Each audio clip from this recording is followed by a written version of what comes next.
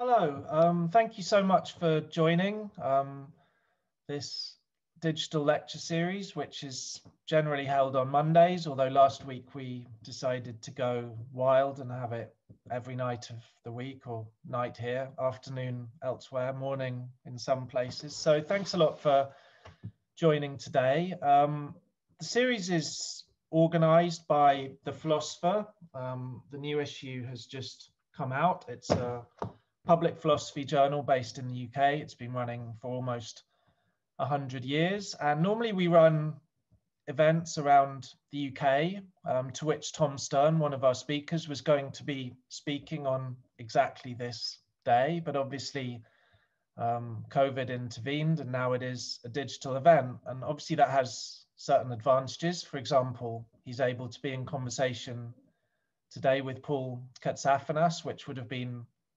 logistically very difficult if it had been in person. So I'm really excited to have this conversation between Tom and Paul. Just to introduce them both, Tom is based at UCL. He's a assistant professor of philosophy, specializing in 19th century German philosophy, especially Schopenhauer and Nietzsche. His book, Nietzsche's Ethics, after which the topic for the title for tonight came, was published last year by Cambridge University Press.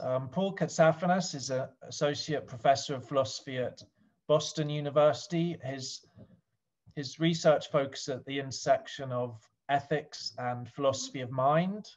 He has also written about Nietzsche. He wrote a book called The Nietzschean Self and edited a collection called The Nietzschean Mind. So his research looks at the nature of agency, the notion of drive, and the concept of free will and unified agency. So for this event, Tom and Paul will be looking at Nietzsche, who obviously we know did certain blistering critiques of morality, but can we say that there is in fact something like an ethic that Nietzsche presents in his work? And if so, what kind of relevance does it have today? So in terms of just a few basic things, Tom and Paul will start their discussions shortly. It'll probably last till about 35 minutes past the hour. If you have any questions for either of them, please send them through at any time using the Q&A button at the bottom of your screens. I'll be posting some things into the chat function, linked to Tom's website, to Paul's faculty homepage. It would be lovely to hear from any of you, where you are in the world right now, how things are, what you think of Nietzsche, whatever it may be. So I'll stop nattering, and hopefully Paul and Tom will magically appear on the screens in the next second or two, and then I'll hand it over to them for the main bit of the event. So I hope you'll really enjoy it, and thanks very much to Tom and Paul for agreeing to take part in this. Okay, hi everyone. Thanks for coming to this event. So I'm going to start off, and I'll just say a few words about Nietzsche's ethics. So I think Tom and I discussed what a good format would be, and we thought that if we spent a couple of minutes saying how we would present Nietzsche's ethics to a general audience, that might be a good way of getting the initial conversation going. So what I would say is that when you look at Nietzsche's texts, I think one thing sort of leaps out at you. He criticizes values, cultures, individuals, moralities in terms of life, health, power, flourishing, and a number of related notions, right? But that's the most common thing that we find in Nietzsche's text. So he'll tell us that Christianity impedes life, or that Wagner is decadent, or that Socrates rejected life, or that modern morality undermines flourishing, and so forth. And then if we look at some of his later texts, like in the Antichrist, he'll just flatly assert, and I'll read a quotation from him. He says, "What's good? Everything that heightens the feeling of power in man, the will to power, power itself. What's bad? Everything born of weakness."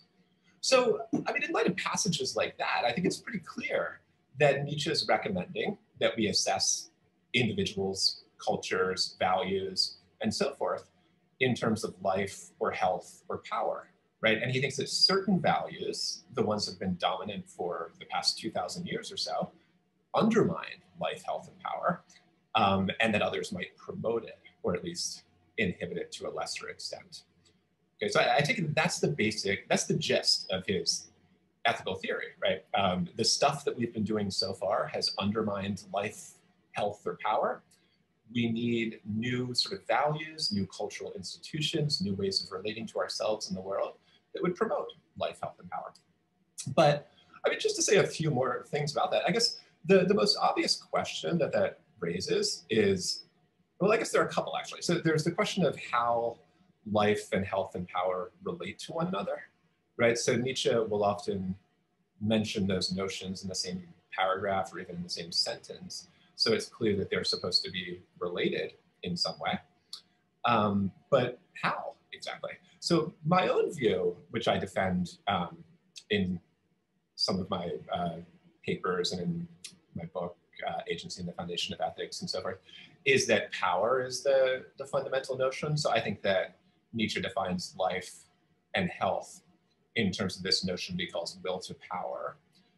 So that what promotes life or health for Nietzsche is basically what maximizes the potential expression of will to power. That's simplified a bit. There's actually life and health, I think, pick out slightly different ways of relating to will to power, but will to power is the fundamental notion.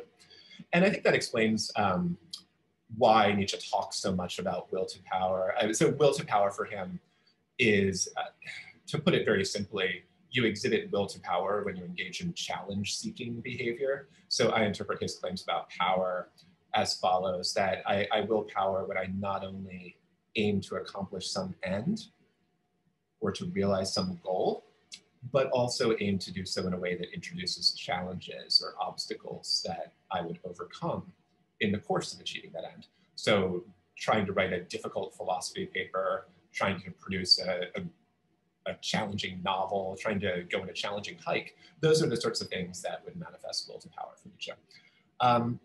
So we can talk more about that. I mean, I guess another question is why we should care about life or health or power. So, you know, if Nietzsche is repeatedly telling us that these central cultural institutions and values and so forth undermine life or health or power, lots of things do that in the ordinary sense, right? Like alcohol undermines an ordinary notion of health, but I still, you know, pop into the pub for a drink and, you know, I balance my health against other goods. So you can imagine someone objecting to Nietzsche, you know, if Christianity or if modern morality or egalitarian values or one of the other things that Nietzsche criticizes, let's grant that that undermines health in some sense, but maybe we just need to balance that against the costs of abandoning that institution. I mean, maybe like alcohol, those things undermine health, but add a bit of zest to life or have some other benefit, right? So that sort of question, I think, is especially pressing for Nietzsche because he likes to emphasize that the bad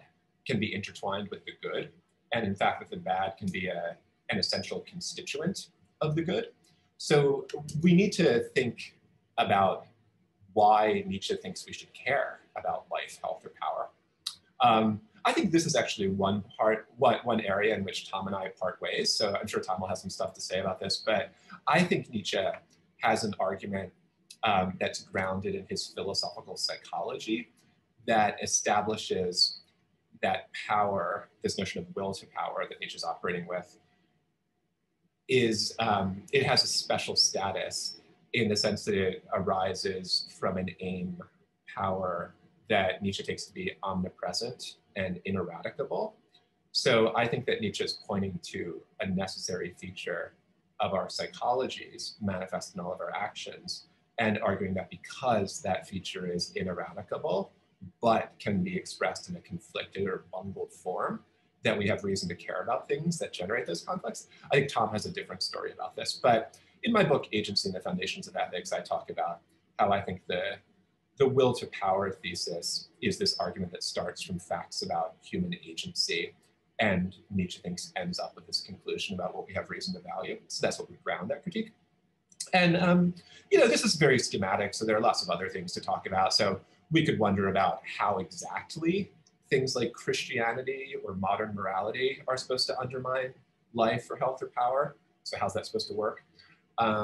There's also complications. So for example, Nietzsche embraces a form of anti-universalism. So he thinks that different values are appropriate for different sorts of people, right? So he wants to reject universalized claims of what's good and bad for all, and instead embrace more particularized claim about what's good or bad for certain types of people or certain cultures and so forth. So there are complications that arise there too that we could talk about. But I guess I'll finish up now. I'll just say that I think the core idea in Nietzsche is just that we critique various dominant cultural tendencies, values, and so forth in terms of their effects on life or health, which are then defined in terms of power. And that Nietzsche has an argument based in his philosophical psychology, which he thinks establishes a kind of priority for power. In other words, it establishes a reason that not just some people, but all people should care about power. But I think that's enough for now. I'll stop and give Tom some time. Great, thank you. So first of all, to state the obvious, I'm sorry about the flickering screen. If it gets infuriating, I'm trying to learn to like it. It's new. I'm trying to hope that it becomes modernist and kind of edgy, but it's actually perhaps a little irritating. The only alternative is to turn off the video. I'm going to just run with it now, and you can tell me if that's a problem. I'm going to basically summarize my understanding of Nietzsche's ethics in 3 claims. And then I'm going to say something at the end about perhaps some of the ways in which it differs from Paul's view. But I should say from the start that I kind of think, you know, from the outside perspective, probably Paul and I are going to sound like we're saying very, very similar things. And probably that's good, because probably it means we're kind of hovering around the same kind of position. And, you know, maybe we're both just kind of in the right sort of place. And from the point of view of someone watching this, it doesn't matter too much what the differences are. But, you know, I will say something about at the end about what I think that might be. Okay, so what are the 3 claims? So the first claim, I think, is a claim about biology. It's about what it is to be a living thing. And now if you imagine a kind of horror show version of a nature documentary where the animals are not trying to survive and reproduce, or rather they are trying to survive and reproduce, but they are fundamentally or most deeply aiming at increasing power. And moreover, it's not just that the animals are most fundamentally or most deeply aiming at increasing power. It's also perhaps that were you to kind of lift up the cover and look at what's going on beneath or within these animals, that the only way that they survive is by internally competing for power within themselves. So it's not just that you and I are engaged in some kind of protracted power struggle, and so are all plants and all animals. But even my organs are perhaps fighting each other, and my cells are fighting each other. And it's somehow in the conflict between all the living things that there are that you get this seemingly stable, sometimes even seemingly orderly, peaceful kind of natural environment. But really, when it comes down to it, underneath it all, there is power and power seeking and conflict and appropriation and, you know, attempts at taking control. Okay, so that that view is the biological claim about the world that I think Nietzsche makes, and you know, he's making that, or he's taking that on based on things that we know he read, and it's not as far-fetched as perhaps it might seem now. I'm not saying that that was the only view available, but it's one of the views that might have been available to him at the time. Okay, so that's the biological view. Now I want you to imagine that, or add to that, a second claim, which is a claim about our cultural and moral institutions. So now I want you to imagine that you've got the biological story, which is that everything's constantly seeking power, violently appropriating everything else, and so on. But when you ask your priest, or you ask your moral philosopher, or you ask your parent, your conventional parent figure, or in fact, Nietzsche would say many of your artistic heroes, or perhaps even your scientists and scholars. If you were to sum up what they thought you ought to do, they would say a series of things which just flatly contradict the picture that I've just painted. So they would say you ought to not seek power. You ought to be selfless. You ought to put yourself last. You ought to think about what your own needs are in relation to the needs of others and suppress them, and so on and so forth. And when you put those two claims together, you begin to see the way that Nietzsche sees the world. I'm talking about towards his later writings. And the best way I can think about by way of analogy for that is that it's almost as though when Nietzsche sees those cultural institutions or moral teachers or whatever, it's a little bit like seeing an advertisement for a product, let's say for Coca-Cola or Pepsi. I'll say both so you don't think I'm, insulting or anything, one or the other. Let's imagine that you saw a series of billboards and they were definitely by the Coca-Cola company, and they definitely said, don't drink Coca-Cola, it's poisonous. Whatever you do, avoid Coca-Cola. And then it said, this advert was sponsored by Coca-Cola, or similarly with Pepsi. So I saw something which said, Pepsi is poisonous and will murder your children. I don't think it will, by the way, but anyway, that's what the sign says, and this was definitely by the Pepsi company. Now, whatever it is that you thought was going on in such a situation, it's something weird, okay? That's the point. And the analogy I'm trying to draw is the way that Nietzsche thinks the way that Nietzsche looks at our moral and cultural institutions, which are, after all, the product of living beings. We know that life only operates, he thinks, by power seeking, violence, appropriation, selfishness, all of that. That's taken to be a natural fact. And yet, for some reason, we as creatures have developed religious codes, moral codes, scholarly codes, which tell us not to do the very thing that we know that you have to do to stay alive. And there are a lot of different ways that one could go with that. And I think Paul said a similar thing. You could say, well, that's great. We've overcome what nature looks like. Nature's nasty and brutish and horrible. And we've got moral institutions which combat that nastiness. But that's absolutely not the view that Nietzsche takes. And this is the third claim. So the first one was that the biology looks like this. It's power seeking, it's struggle, it's violence, it's appropriation. The second one is that the cultural institutions seem to transmit a message which is counter to how we know that life fundamentally works. The third thing is that what we ought to do is reinvigorate the story that's on the side of life, biology, and be more power seeking and be more brutal and be more violent and be more oppressive and be more, and so on and so on and so on. And so philosophically we might object at any point in this. We might think that that's not how the biology works. We might think that that's not actually what the church tells us or what the scholars tell us. We certainly might say that whatever else is going on, he hasn't provided us with a good reason to be more like how life already sort of is. But I think it's true that probably Nietzsche thinks that we should be more like how he thinks life is. And that's the ethical force of his argument.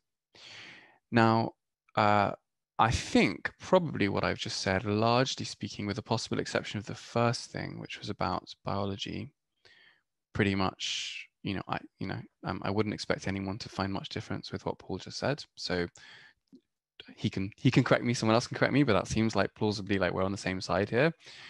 Maybe the biological story is a little bit different. I don't know where he stands towards that. I'm less inclined to see it as a view about human psychology. I'm more inclined to see it as a view about what it is to be a living being.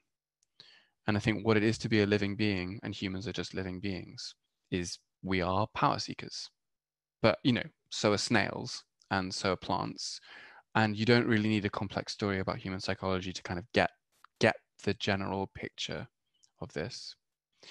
And so, you know, that's what, I mean, I suppose that's why I haven't in my own work tended to focus so much on the psychology story when reconstructing Nietzsche's view.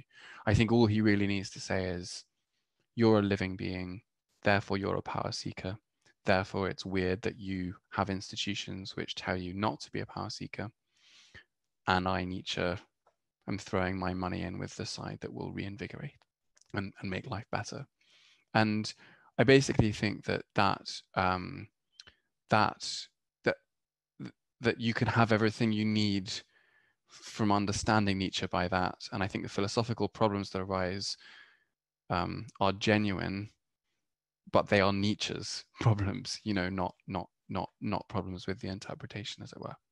So I think that's a good point for me to stop, and hopefully that gives us enough to talk about between us, and also for you to ask questions about. And my apologies again about this flickering screen. I promise you, it's the screen, not me. I'm stable.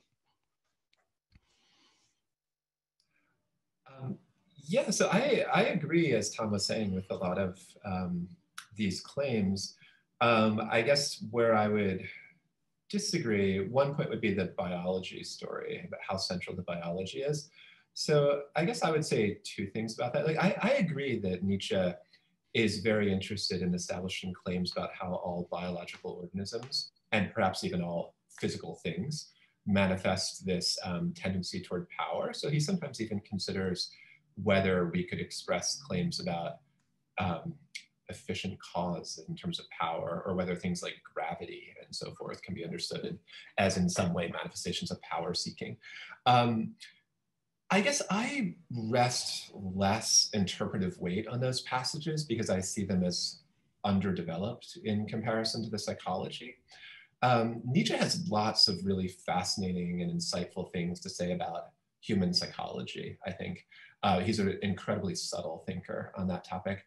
I find his biological speculations less impressive and also less specific. So it's looking at these claims about how force can be understood as power, or how trees in outgrowing one another can be understood as striving to dominate one another. Fine, I see that we could talk that way. I see less that's gained in talking that way. And I see less reliance on those notions in Nietzsche's ethical arguments. Like, I think the psychological arguments are sufficient to establish the ethical conclusions that Nietzsche's really interested in. So I guess that would be one thing. I just think the psychology is much more developed and interesting in Nietzsche than the biological speculations, and that the psychology is sufficient for getting the ethical conclusions. I guess another thing, though, is I'm skeptical that we could sort of set the psychology aside in the same way that I'm suggesting we could set the biology aside. Because even if it were true in some sense that both human beings and trees and amoeba and, you know, cats and dogs all will power, presumably the particular ways that human beings will power are going to look very different than the way that simpler organisms will power. So there are going to be interactions with things like culture, with norms, with explicitly held values, with conscious beliefs and things like that in the human case that wouldn't arise in the case of like trees or birds or amoeba and things like that. So I feel like the psychology is unavoidable in cashing out Nietzsche's ethical view. And I feel like it's what he spends most of his time writing about. Whereas the biology, I don't want to deny that it's definitely there. And I think Tom's quite right to point to these other 19th century thinkers who Nietzsche is drawing from in, to my mind, a somewhat haphazard way, but is nonetheless drawing from. I'm skeptical that it bears too much weight in the ethical theorizing that Nietzsche does. So a couple of things about that. So first of all, you know, I think part of this is to what extent can you get around the psychological story? My feeling about that is kind of Nietzsche thinks you can. I mean, effectively, that would be to disagree with the idea that he puts a lot of weight on the psychology in his accounts. It seems to me that the way that the life story works is a kind of fundamental evaluative criterion, which is another way of saying, like, when Nietzsche looks at a person or an ethical institution, he's saying, how does this stand in relation to life? And we don't read people who write like that very much anymore, but he did. There's a long tradition of people who are either trying to set up, say, Christianity, I see something in the chat about the flickering, and I can absolutely turn it off if somebody would like me to do that. But I'll take instruction from Anthony about that, if perhaps that's easiest. So the idea is you take something like Christianity and you say, so what does it do? Does it help the underlying biological thing that's going on, or does it hinder it? Now, that seems like a weird question to me now as a, citizen of 2020 Western Europe or whatever, but it wasn't a weird question for Nietzsche's local philosophical community. And a common feature among these ways of thinking is that it wasn't very easy to integrate their views about psychology with their views about there being this underlying force that controlled all of biology and life. I mean, that is just hard, and I think in a way it's still true for us. You might think, if you're a sort of crude evolutionary theorist, that you're biologically set up to survive and reproduce. But as you know, lots of people behave in lots of ways which don't correlate to those things. And, it's as hard for us as it was for them, probably harder for them, to map those things together. So it's a difficult thing to do. And maybe he tries to do it a little bit. I don't personally think he does it particularly well on the psychology side.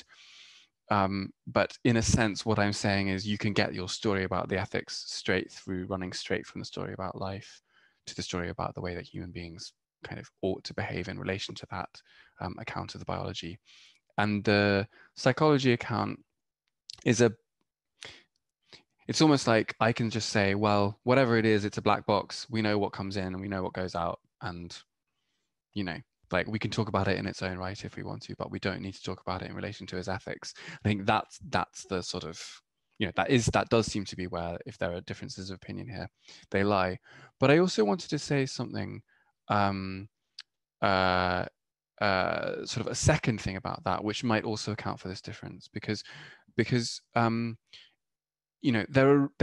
are very many different ways to read a figure in the history of philosophy. And I think, again, from the outside, Paul and I are actually doing very similar things. So I don't want to make a sort of bigger thing than it. People have read Nietzsche very, very, very, very differently from both of us. We're both trying to spell out the arguments, and we're both trying to kind of comb through it and make sense of it and so on. We're both writing in English. We're both writing in sort of, et cetera, et cetera. But I'm very much thinking about what I'm doing is trying to present a historical account of a figure, and I'm not presenting myself as giving you the best version. So, I'm not interested in developing a story where I get at the end of this talk, you've all thought to yourselves, and Nietzsche was right. I kind of think Nietzsche was obviously wrong. I think he was historically interesting, and I think of myself as doing history in some sense.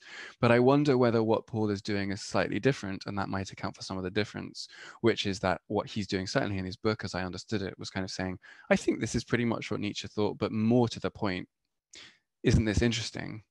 And it seems like it's perfectly well within my rights to say, yeah, it's really interesting. And in my opinion, it's not quite what Nietzsche was saying. And so we could sort of even be agreeing, much more so than disagreeing in that respect. But that's my thought, and I'll stop there. Yeah, I mean, just to say briefly on that last point, I agree with a lot of that. So like, I think that the views I attribute to Nietzsche are both true and Nietzsche's. So I guess I don't want to say that, I don't have that same relation to every other philosopher though, right? Like I think a lot of philosophers are mistaken. So I think that Nietzsche has views that are both philosophically defensible and are actually his views. But I do think it's valuable to acknowledge that Nietzsche can be wrong, and a lot of what he says might be underdeveloped, or it might depend on discredited notions. I actually agree with Tom that some elements of Nietzsche's thought are like that. So I think his political theorizing is rather underdeveloped. Yeah, I think his epistemology and metaphysics, I think there are stronger philosophers on those topics. It's just that I actually think that on philosophical psychology and its relation to ethics, I guess I think that Nietzsche's arguments are both true and important.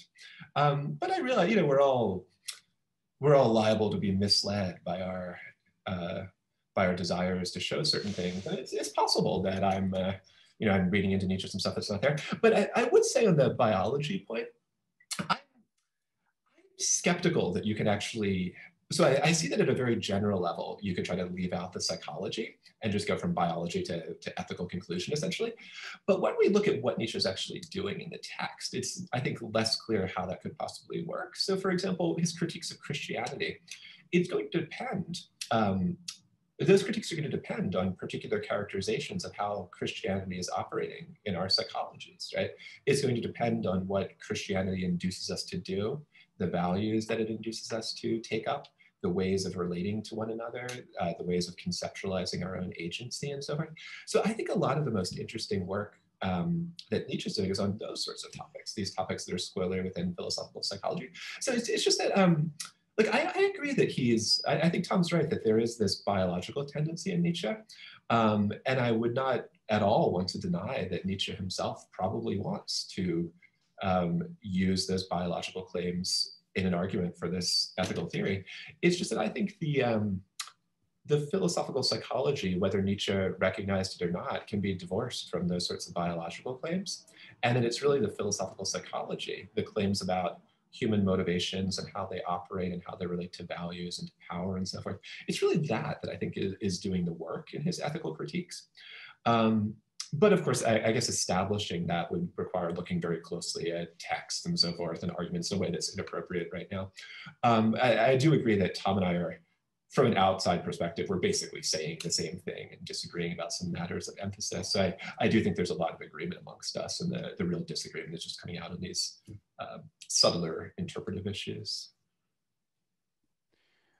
We in our original time frame, we imagined, I think, that this was around about the time that we would start taking questions. Is that correct, Anthony? Would you like to come in at this point? Sure, yeah, I'm happy to come back in, and I mean, there've been quite a lot of questions coming in, as is always the case.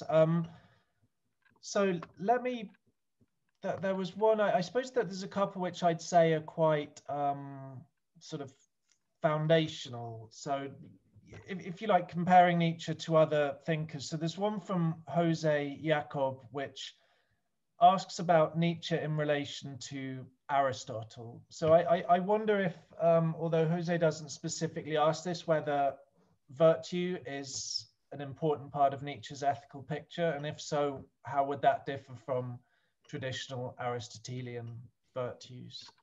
I'll start with Paul arbitrarily, and then we'll go with Tom for the next one. Sure. I mean, so I actually think that the argument that Nietzsche gives that's supposed to establish the normative standing of power looks really similar to Aristotle's famous function argument from the Nicomachean Ethics. So, I mean, I think there are subtle differences, but like, I mean, one way of interpreting Aristotle is he's trying to ground facts about flourishing in facts about human nature, essentially. And at a high level of generality, I take Nietzsche to be doing the same thing. Specifically with regard to virtue, though, if you want a really strong argument that Nietzsche is deeply concerned with virtue, you can take a look at Mark Alfano's book, where Mark actually does some interesting textual analysis where he uses these what are they called, semantic networks or something, where basically he looks at the prevalence and interconnectedness of various terms in Nietzsche's writings and tries to show that virtue is actually like a really central concern for Nietzsche in a way that I found somewhat surprising.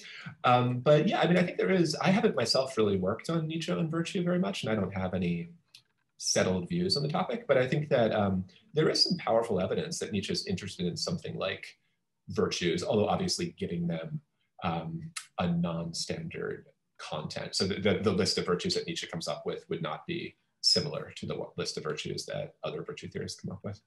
But yeah, interesting question. Tom, is there anything you'd like to add to that, or should we move to different question?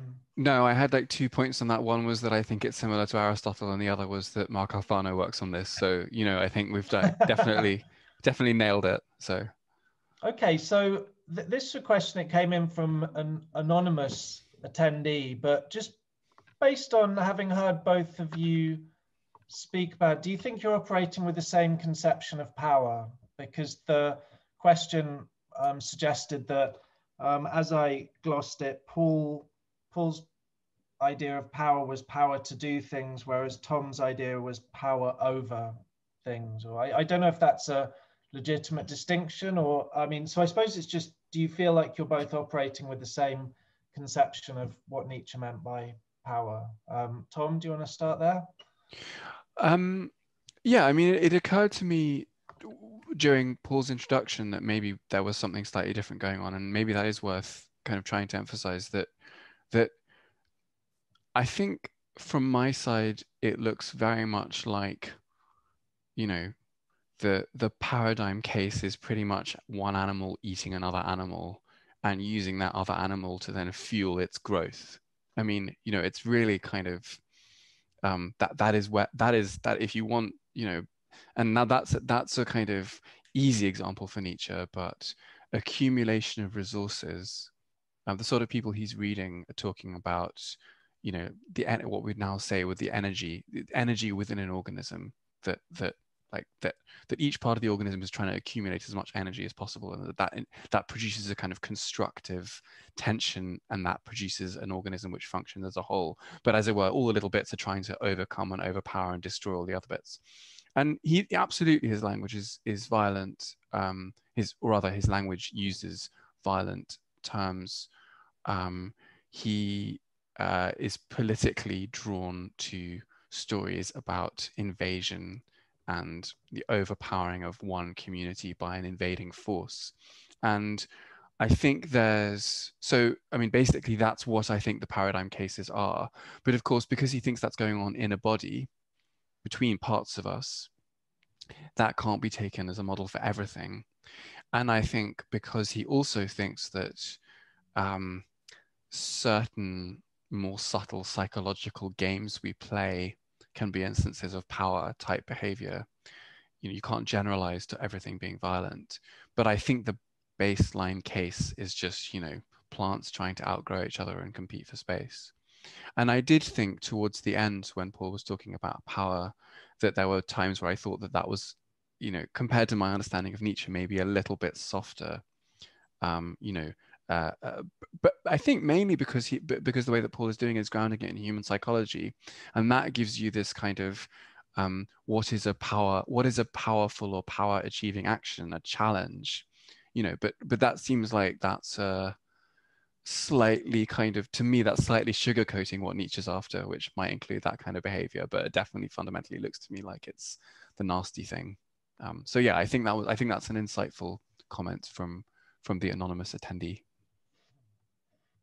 Paul, would you like to pick up on that? Yeah, I think Tom's right that I have a somewhat different understanding. So I think this is a really good question.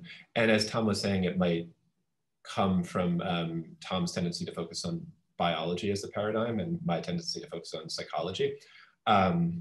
Because I think if you look at Nietzsche on power in simple biological organisms, that's what it is, right? It's like one organism dominating a tree growing taller than another tree, a lion eating a gazelle, whatever.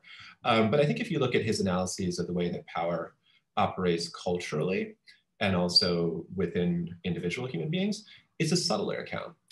Certainly it can include those forms of brute dominance, but it also, and I think more commonly, includes a lot of other forms. So if we look at some of Nietzsche's paradigms of powerful individuals, Goethe is on that list. Nietzsche himself is on that list, right? Beethoven is on that list. These aren't people who are going out in the streets and pounding down their opponents, right? It's not the strong man who's clubbing his opponents or whatever.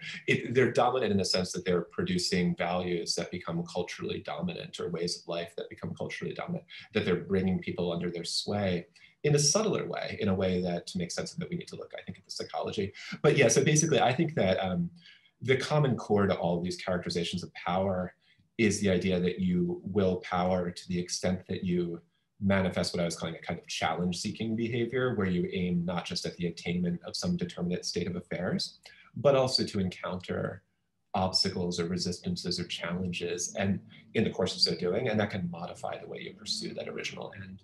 So Nietzsche manifests power in writing non-traditional, intellectually incisive philosophy books rather than just the standard drivel. Beethoven by doing that with music and so on. So I think we do have somewhat different understandings of power. I think it's a good question. Can I say something else on that, or is it? I don't know, Anthony. Whether no, that's absolutely fine. Yeah, by all means. I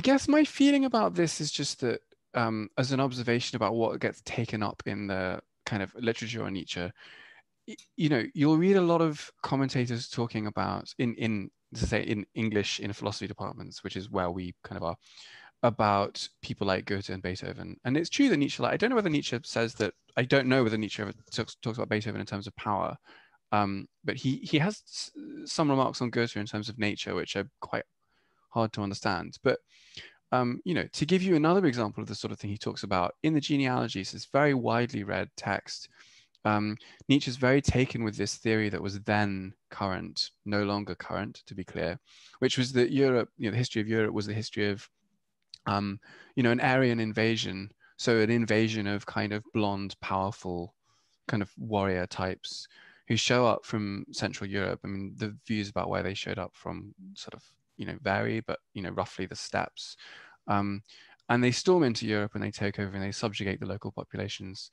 And, that is Nietzsche's, that is Nietzsche's absolutely bang central example of what he thinks is going on when power is involved.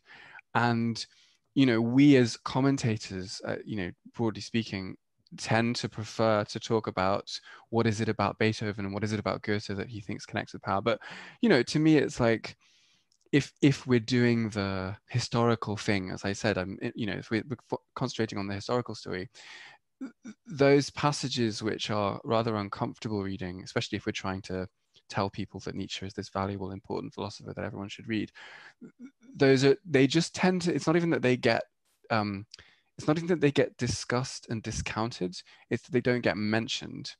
And yet we know that he thought this and we know what he was reading to encourage him. So I'm still inclined to think that power is kind of a thing that looks a lot like maybe the thing we'd rather he didn't mean, and that those passages where he talks about that sort of Aryan invasion type theory are representative of a deeper view about what it is to be powerful. Though there are others, right? So we agree that there are others. It's not the only way, but yeah, I'm still in a kind of that's why I've landed where I've landed. Yeah, if I can say one thing, it's notable though that that's an example from prehistory, right? So it's compatible with thinking that the way that Nietzsche wants power to be manifest nowadays would look very different than that, right? So that's an example that Nietzsche doesn't give specific dates, but we're talking about events that occurred thousands of years ago under a very different cultural setting with very different values at play. When we look at his more recent exemplars of willing power, I think they do tend to be these more cultural and intellectual examples, which is not to say that they exclude. I don't think they, by Nietzsche's lights, do exclude these sorts of violent tendencies, but which is to say that I think that we can recognize those episodes as counting as manifestations of power without thinking that that's the type of behavior to which Nietzsche's ethical theory would commit individuals in modernity. Okay, so there's two clusters of questions themed under art and psychology. So I'll ask the art ones, Tom, because aesthetics is part of his research thing. So there's one who could be from a family member, Jack Stern, who asks, what importance do your respective accounts of Nietzsche's moral philosopher assign to art and beauty? And this links in with a question from Paul Tierney, who asks, where does art fit into Nietzsche's conception of human priorities? Is art a way of expressing a will to power? So Tom, do you want to start on that if you fancy digging in, and then pass it on to Paul? Yes, I see the question from Jack, just to make sure I'm responding okay. So how does art and beauty relate to the things I've been saying? And where was the other one? I'm sorry, I just want to make sure that for me at least, it's the second one down, right at the top, Paul Tierney. Where does art fit in? Okay, yeah. So basically, in the later works, which is the period that I'm talking about, there are two broad categories of things that Nietzsche says that fit in with the story that I've been talking about. The first is that you analyze art depending on whether it, roughly speaking, furthers what he thinks is the natural set of goals that we've been describing in terms of power, and then we've had our conversation about what that looks like. But does the art promote power or not, in the sense that he understands it? And so, for example, he might say of Wagner's late work that it undermines it in various ways. Why does it undermine it? Well, thematically, it's Christian in the sense that it tells a story where the self is to be renounced and undermined, and it's an artistic rendering of Schopenhauer's view, which is exactly the opposite of the Nietzschean view I've been describing, where the thing you want to do is do the exact opposite of what nature wants you to do, and art can help you do that. So there can be artists who believe and agree with and try and artistically produce in their viewers, in their consumers, the thing that Nietzsche doesn't like. So that's one kind of way in which he'll analyze art on that basis. There's another more interesting and slightly more subtle thing that he'll say about art, which shows up in the genealogy of morality, really in parentheses, but I think it tells you the sorts of things he's thinking, which is that one of the things that Nietzsche thinks is associated with power seeking of the kind that I'm describing is something which we can just loosely call error, just getting things wrong.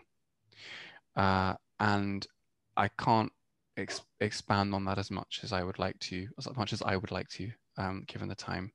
But what I think I can say is that art plays an important role for Nietzsche, because it's something where we know that in some sense it's not real, it's not truthful, it's not how things really are, and yet it still speaks to us. So it's a form of activity which we value, in which we accept that we get things wrong.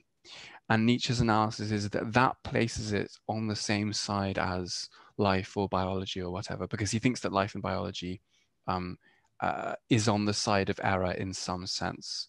And so that's another way in which art fits into the story that I'm trying to describe. And I guess one last sense in which art is relevant is that Nietzsche will sometimes just try to tie our conception of beauty with our conception of biological strength and fulfillment and so on. So he can sometimes see things in that way as well.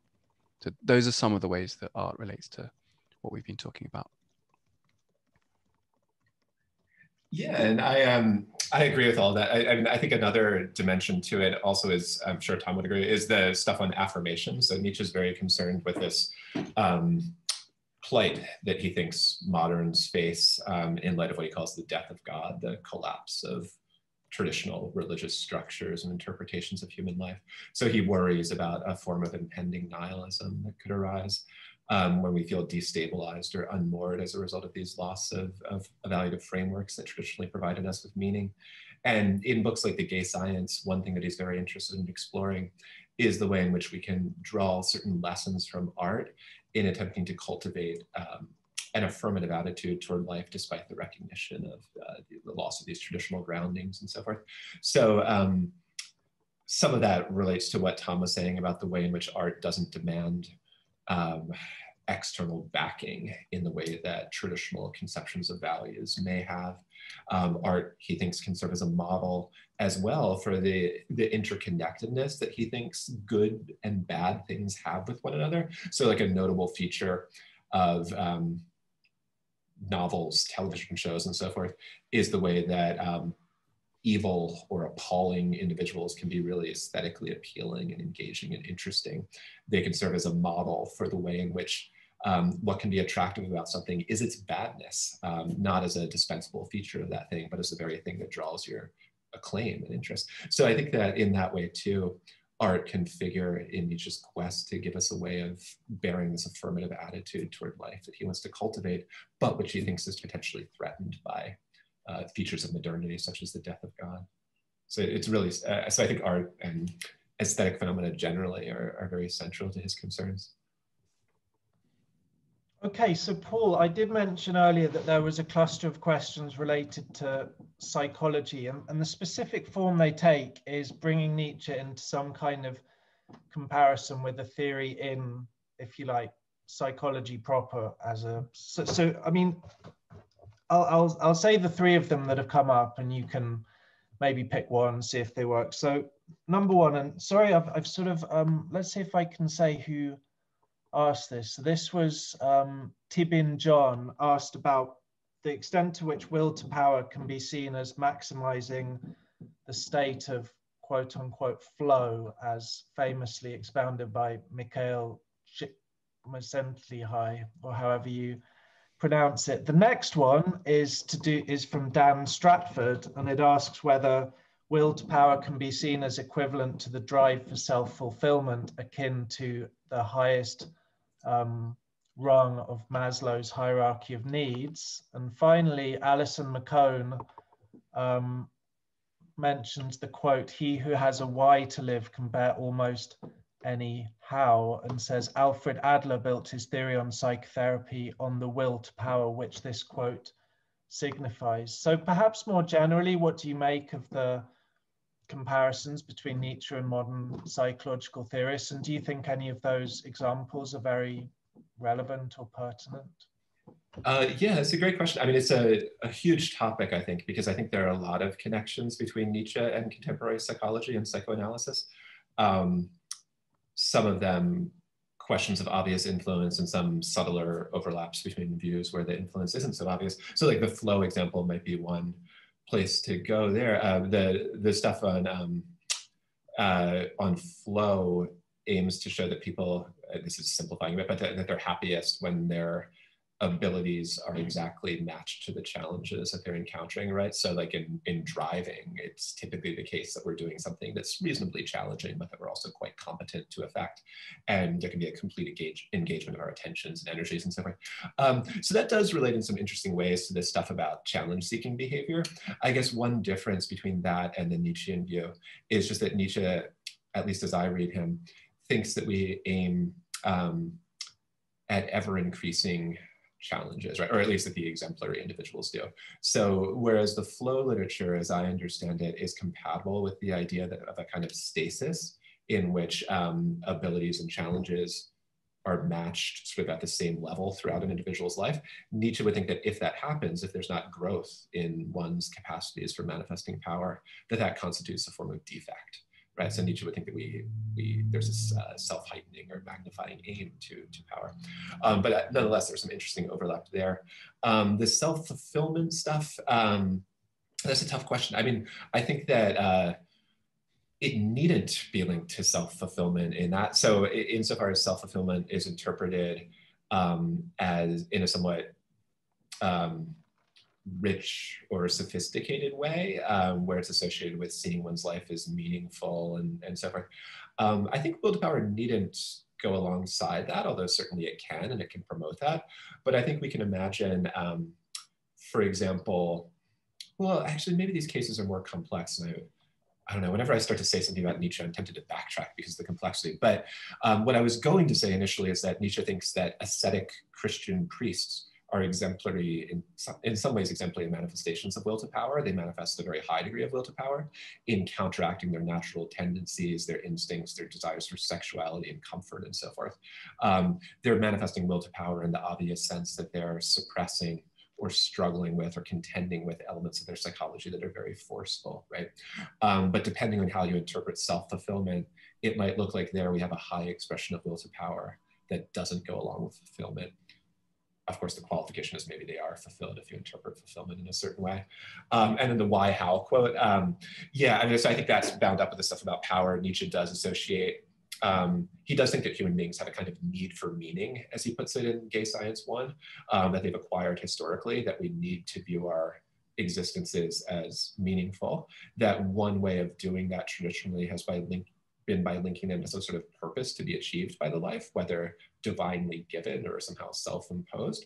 And that part of what that quote is bringing out is a way of preserving that need and fulfilling that need by pursuing difficult goals independently of the quest for external backing of that goal that's been present into traditional metaphysical and religious systems. But yeah, there's a lot to say about all that stuff and the way that Nietzsche relates to psychoanalysis. So I'm just scratching at the surface here, lots of fertile connections there. Great, thank you. I mean, I think I'll ask Tom another little cluster of questions just to get as many asked as possible, even though I'm sure he'd probably love to add a few things to the Nietzsche and psychology thing. So, I mean, power has obviously been one of the major kind of questions that's repeatedly come up. So Charles Taban asks about reconciling will to power and sort of love of fate. So he asks, how would the love of fate dovetail with the primacy or value of power? And similar-ish, Lottie Pike asks, how would you say Nietzsche's views on free will fit in with his ideas about seeking power? So not necessarily the same question, but they're kind of bringing in questions of free will and the sort of love or acceptance of fate into dialogue with questions of power and how that may relate to his broader ethical picture. Yeah, I think that's a really good question from a perspective of sort of once you get stuck into Nietzsche's text. So I think these are questions coming from people who obviously have kind of read and thought about Nietzsche in some way. And the idea of amor fati, or the eternal recurrence, is typically, those are two different things, but same sort of ballpark area, is that Nietzsche seems to speak of as an ideal the idea that you would welcome everything that's ever happened to you. That's the love of fate. And that you would be pleased to, you would welcome the news that you would live your life again and again, eternally, forever, and so on. And there are various sources for both of those ideas. I mean, just to kind of say one fairly significant, maybe slightly disappointing connection between those two things, and the kind of affirmation of power that I've been describing. If you think of the kind of power that we've been talking about as a fundamental characteristic of all living things, then, and you think of fate and the eternal recurrence of everything as being affirming or welcoming a situation in which those things were operative, such that there was just no other option, then you can see them coming together. I mean, to put it sort of more bluntly, if life is governed by will to power and you have a positive attitude towards life, then you kind of have a positive attitude towards will to power. It's hard for you not to have both of them at the same time. And if that seems, sort of easy or tenuous, this is exactly how Schopenhauer does it. And Schopenhauer is the main source for this, for Nietzsche. So Schopenhauer's line is, the person who thinks of eternal, the first person to talk about eternal recurrence as an idea about affirmation of life is Schopenhauer. And the thing that he says is basically, if you're the kind of person who just wants to keep living and living and living and living, then obviously you think that nature is a good thing, because you'd have to, otherwise you'd want to be dead. And effectively, that's the sort of connection that I think Nietzsche is probably likely drawing between those two things. But there is a lot more, there's a lot more, as with the psychology story, to say about that. But that's one kind of answer to that question. Okay, so Paul, I'll put a final question to you, which maybe Tom could also say some final words, because unfortunately we're pretty much at the end now. So this is from Michael Babbage. He asks, are activities the only valuable things about human life? Some of our interactions, like cultivating friendships and playing games, are essentially both active and passive, and they count as the things we care most about. So I guess it's a question about the role of non-striving or non-assertion of power in a Nietzschean ethics. What place is there for passivity amidst all of this activity? Yeah, that's a good question. So it's a complicated question. So I guess it's going to get somewhat deeper into interpretive issues. But basically what I would say about it is that Nietzsche's will to power, that's associated with activity, right? So it's this active striving for challenges. Now, as I read him, Nietzsche thinks that's the sort of the one value that we can't get rid of. That's what we're stuck with as a result of our psychology. that doesn't mean that we won't have other values, right? There are all sorts of values that arise from contingent and modifiable sources. So I think Nietzsche's perfectly happy to allow many other values, some of which might involve a type of passivity. I guess I'm a little hesitant to use that term because I'm not sure what exactly it will be picking out in these circumstances. But some of the values that, like friendship, he's perfectly fine with that, obviously. He repeatedly praises the necessity of leisure, which looks like something we might be tempted to characterize as passive, right? He derides contemporary evaluative systems for undermining the possibility of leisure. So that looks like a praise of something you might characterize as passivity. I think what's going to be going on in these cases is that Nietzsche, to simplify it a bit, would want us to get rid of or eliminate or try to mitigate any value which was generating direct conflicts with will to power. But will to power is going to be realized through the pursuit of other values, right? So what it is to manifest power is to have some sort of end, which might be informed by some other value, like the value of friendship, and to encounter it in a way that generates challenges or obstacles. So I think it's perfectly possible for Nietzsche to recognize some value in activities that we might be inclined to label passive. It's just that those activities and those values will not have the same status for him as power. Power will be this ineradicable value for us. We're committed to valuing it just in virtue of our psychological or maybe if Tom's right, our biological nature. Other values won't be like that, but they might still have groundings in culture. They might just be arbitrarily adopted. They might be adopted for any number of reasons. So I hope that goes a little ways towards answering your question. Thank you, it certainly does. Tom, I was thinking maybe you could just wrap things up with a few final comments. Like, do you have anything, either a reflection on the final question from Michael Babbage, which Paul just touched on, or any sort of final words before we end the session? Well, I mean, just first of all, thanks for all the questions, which strike me as really good. I mean, I don't know, it can sometimes be bad to say these were surprisingly good questions, but I mean, in the nicest possible way, these were really surprisingly good questions, and thank you very much. And lots of them as well, unfortunately. We should have gone on for another half an hour, but you know. But yeah, so thank you all, thank you all for those. You know, I don't have very much to add overall. I think if you were now to go, I hope, let's put it this way, I hope if you were now to go and pick up, you know, or pick up again a copy of one of Nietzsche's books, especially one of the later books, which is really what we've been talking about in general. I hope you would see some of these issues coming out, standing out at you. The quotation that Paul mentioned near the start is from like right at the start of his book, The Antichrist. And it's really kind of, these issues are really, I think, front and center in all of the late works. So I just hope that in addition to hopefully being an interesting discussion, this will further people's enjoyment of the books, because I'm not the first person to say this. It's a real pleasure to work on a philosopher that, you know, people like to read, and people, you know,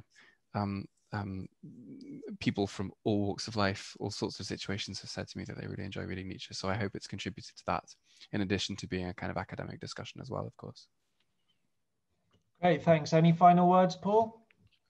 Oh, I'll just echo Tom's thanks. I thought the questions were great. I've enjoyed the event. It's been fun talking to everyone. And yeah, I hope this, for those who are new to Nietzsche, I hope this helps you in making sense of his sometimes quite confusing texts. And for those who are familiar with Nietzsche, I hope it's been enjoyable to delve into these issues. Yeah, so I appreciate the chance to talk about these matters. Great, well, I really appreciate both of you talking about them. It's been really great. We're back a week today with a conversation between Catherine Jenkins of University of Glasgow and Kate Ritchie of University of California, Irvine, I think it is. They'll be talking about the ontology of gender. They're both social ontologists, which is a new and emerging field, and we'll be discussing some of the thorny and very contemporary debates relating to our conceptualization of woman, gender, and other related concepts. So that will be in a week's time. I'll put up a slide for it in a second. But thank you all for tuning in. Thanks very much to Paul and Tom for a really great discussion about this theme, which isn't always the first thing you think about with Nietzsche, but actually there's a lot there, and I think I've got more of a sense of it now. So thank you both very much. And thanks for all the questions. Sorry as ever for those that weren't asked. And I think I'll sign off at this point. So bye. Great. Thank you. Bye. Thank you.